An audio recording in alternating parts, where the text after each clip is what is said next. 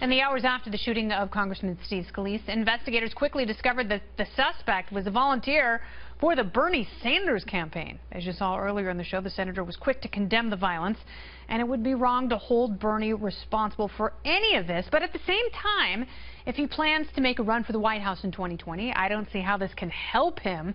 So is it fair to ask whether this is the end for Bernie's quest?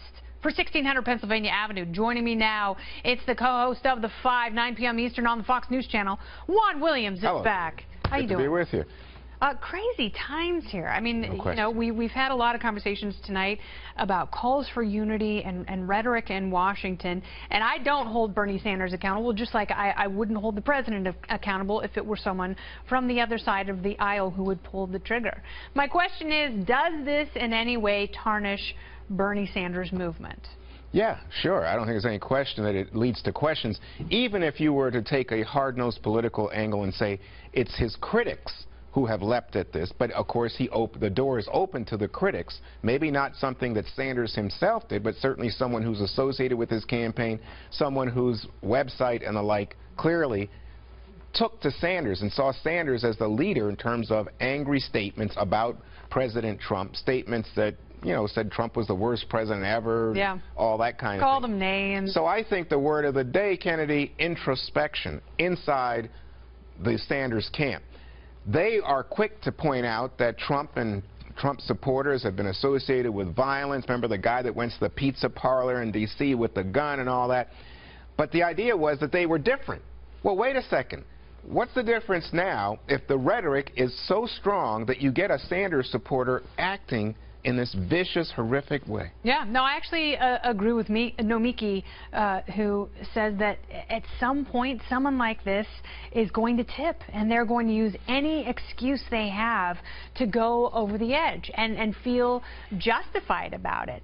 And I think, you know, the political rhetoric and this horrible sociopathic violent act, I think we have to separate them. And Correct. I think it's okay to look at ourselves for a second and say, you know, what is it we're saying? What is this reaction? Because all of politics is a reaction.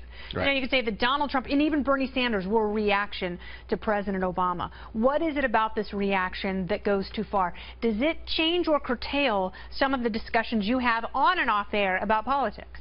Well, what is done today in terms of the discussions that with people in Washington is muted it. You get the sense, and I heard someone say this, and then I read it, so I don't know if they were repeating it, but they said they feel like they're at a tipping point in terms of the sharp political polarization, and that they don't want to engage it at the moment. And the way this conversation started on my end was talking about whether or not there would be anger, especially over gun control and the guns. Typically, the divide after this kind of incident where you see the right say, oh, this is not about gun control, the individual has to be held responsible. In this case, the left saying we need more gun control. But now, people saying, you know, I don't want it. And this was a Republican. But the final point to make on this is that once you get beyond the moment, once we get to next week, once we get into back to arguments about affordable care, once we get back to arguments about tax reform, about the budget, do we see that this has consequence? At the moment, it sure feels that way. Well, we'll see. In some of these town halls, particularly where Republicans in Congress are having heated conversations, will that cool the temperature in those rooms a little bit? It remains to be seen. Juan Williams, thank you so much. Thank you, Kennedy. Always good to talk to you.